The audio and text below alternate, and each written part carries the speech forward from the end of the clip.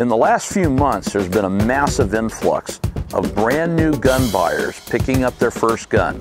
Today we're going to talk a little bit about safe gun handling for new gun owners. Stick around.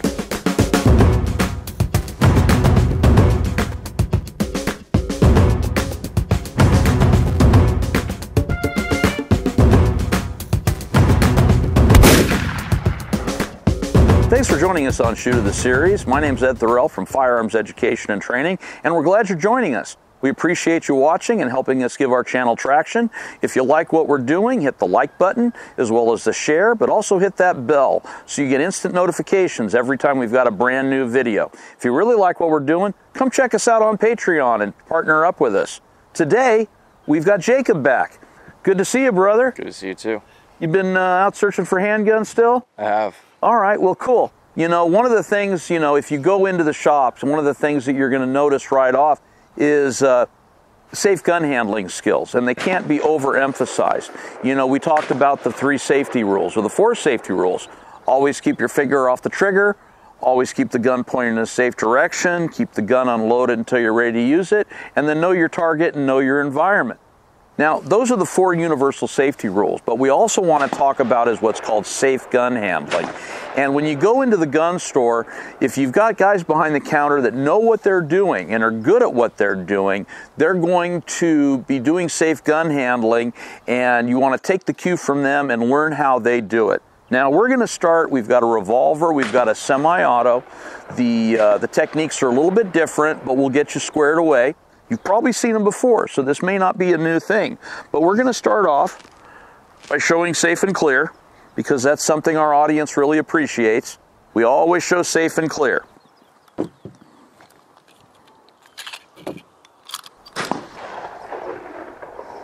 No big surprises, nothing bad's going to happen. All right, so we've established the guns are empty. We can have a conversation and no big surprises. Now, I know you were talking about a revolver, but it's just as important when you go out and you're shopping to know how to handle a semi-auto also. But we'll start with a revolver anyway. Whenever you pick up the pistol, make sure you keep your finger high up on the frame. You're going to notice that I'm actually pointing like I'm pointing my finger. And that's because you actually want to be deliberately having your finger off the trigger. You don't want it to be curled. If it's curled, it can be relaxed and it can slide in. So you want to be deliberate about having your finger off the trigger. Now, most guns, unfortunately, are only made for right-handers. Luckily, you're a right-hander.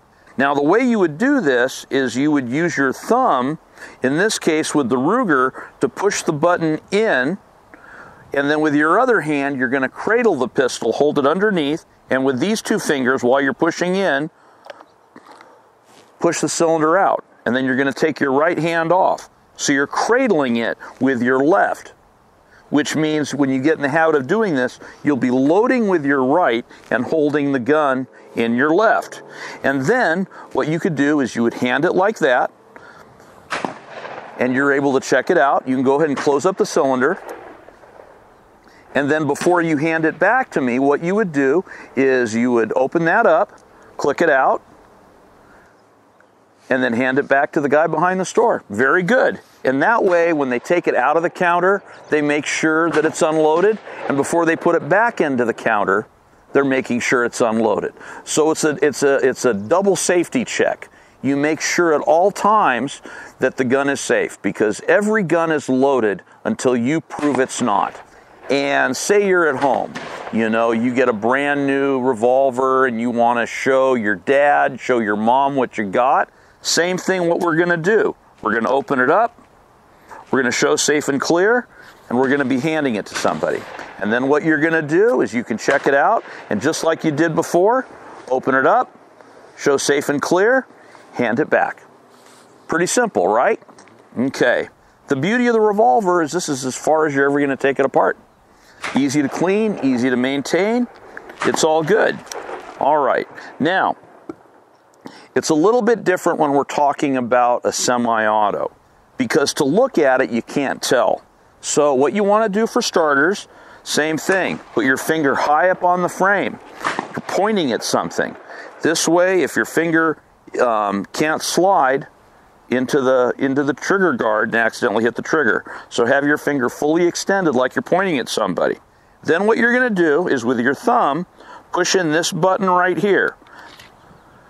Luckily, most of these controls are going to be universal. So you're going to find that your magazine release on most pistols is going to be right below your thumb.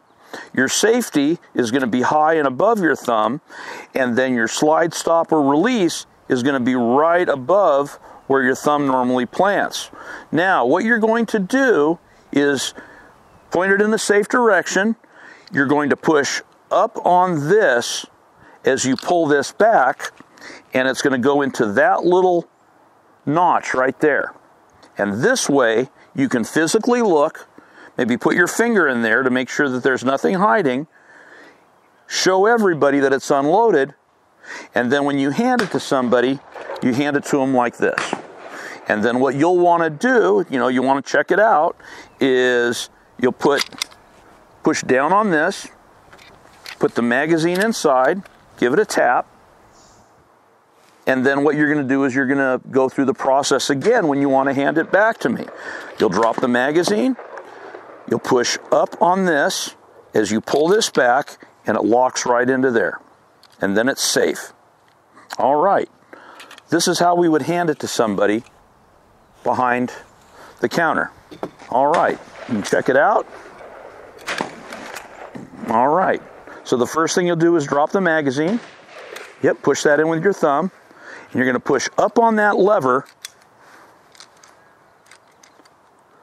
Push up on, there you go, just like that. That's fine. It's slick, but you're doing it right. Outstanding. You can see where you have to have it fully engaged. We call that a teachable moment.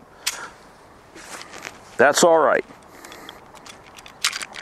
There you go, just like that. So once again, we're going to do that again, just to make sure everything's concrete, and we'll demonstrate it again. Drop your magazine, take away the food supply, pull this all the way to the rear, and make sure that that is locked all the way up. And then hand that over to someone, just like that. All right, so you can drop the mag. Go ahead and drop the slide first so you can check the gun out. Let it slam forward. Good. Okay.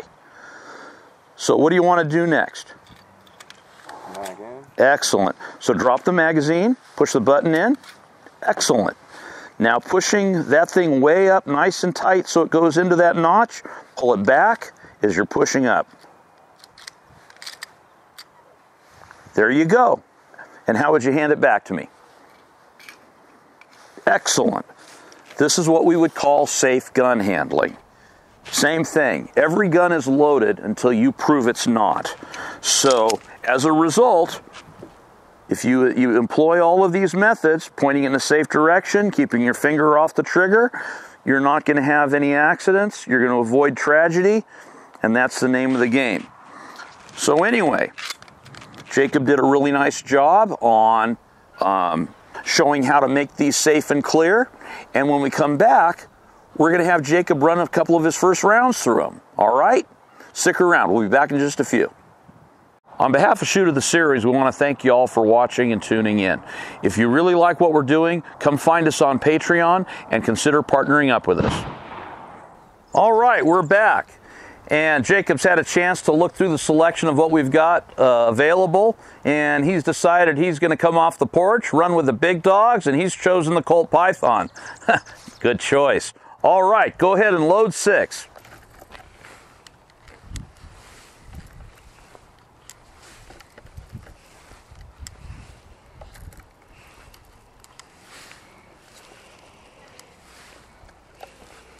All right, so take control of it with your right hand and close that up with your left. Just push it in. Good. Make sure that the cylinder locks into place. That's good. All right, remember, get your grip, thumb over thumbnail. That looks awesome. All right, raise your pistol. Now, what you're going to do is you're looking through the sights. You're going to put that red front blade so that it fills up that notch. So with your left thumb, pull back on the hammer and return it thumb over thumbnail. All right, go ahead and aim right for the X, right in the very center. ease your finger forward on the pad. Nice and soft. Just add soft pressure. Good job. With your thumb, haul it back. Return thumb over thumbnail. Now reach forward with your trigger finger. Soft. Good job. All right, one more time in single action. Thumb over thumbnail. Soft. Outstanding. All right, now what I want you to do is go ahead and put your finger on the trigger, but all the way up onto the crease. Just like that. Nice and soft. Start adding even pressure all the way to the rear. Nice, clean stroke. Keep going, keep going. Outstanding. Let's do that again. Finger on the crease. Nice, smooth stroke to the rear. Good job. Let's do that again. Got one more in there. Excellent. All right. Hey, look at that. I'd be proud of that. All right. Now to unload it, the Colt's a little bit different. You want to pull back on with this thumb here, pull that back, and then reach underneath and pop them out.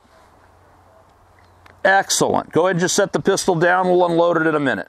All right, I'm going to get you started with the 1911 just to run you through it. Once again, let's establish that we're safe and clear.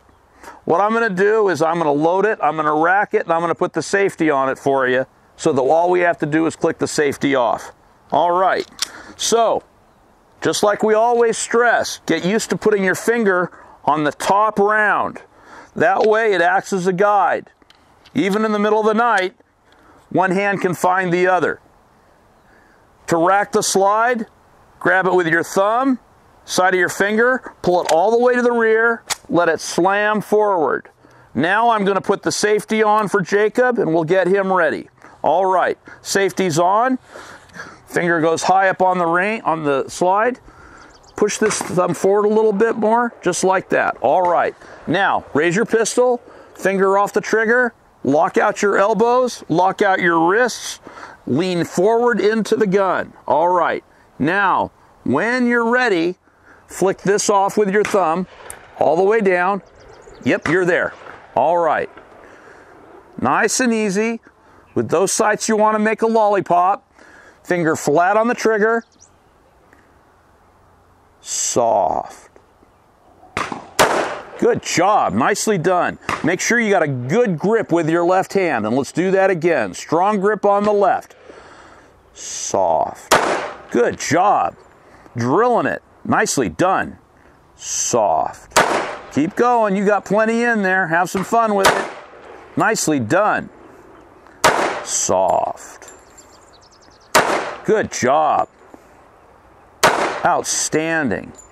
There you go. All right, hey, the gun's empty. The slide lock to the rear.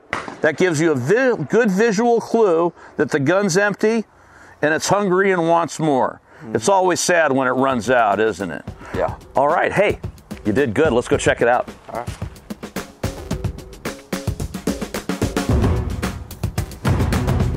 Look at that. That's something to be happy with. Look at that. You only had one, you only pulled one out into the 8-ring. That's no big deal. That's just anticipating recoil. But look at this.